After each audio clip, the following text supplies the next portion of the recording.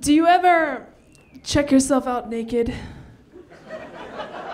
in front of the mirror and start crying? And then have to be escorted out to Build-A-Bear?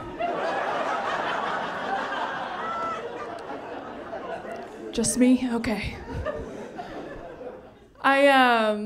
I realize I have a hard time talking to men lately. Like, I get really anxious and I either say the wrong thing or just like weird noises come out. Like the other day, this guy came up to me and was like, "Hey, what's up, babe?"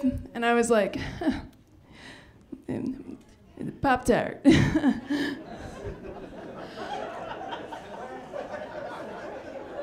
I tell everyone I'm a feminist because it seems like the easiest explanation for why I've been single for so long.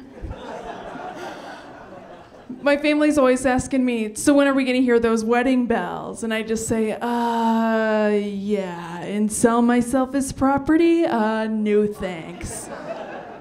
So now they're just waiting for me to bring my girlfriend Pam home from Home Depot. I try to date though. It's just like I realize I have a hard time determining when someone is flirting with me or not. Like for instance, I went into a job interview on Monday and the potential employer asked me what my biggest weakness was. And so I started talking about, I have a hard time reading situations. And then I leaned in for a kiss.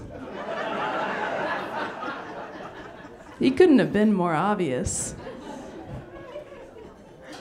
My therapist suggested that I just try dating myself for a while, but I'm not sure how that's gonna go, because I'm not sure I'm really my type, Talk about needy. No thanks. I'm good.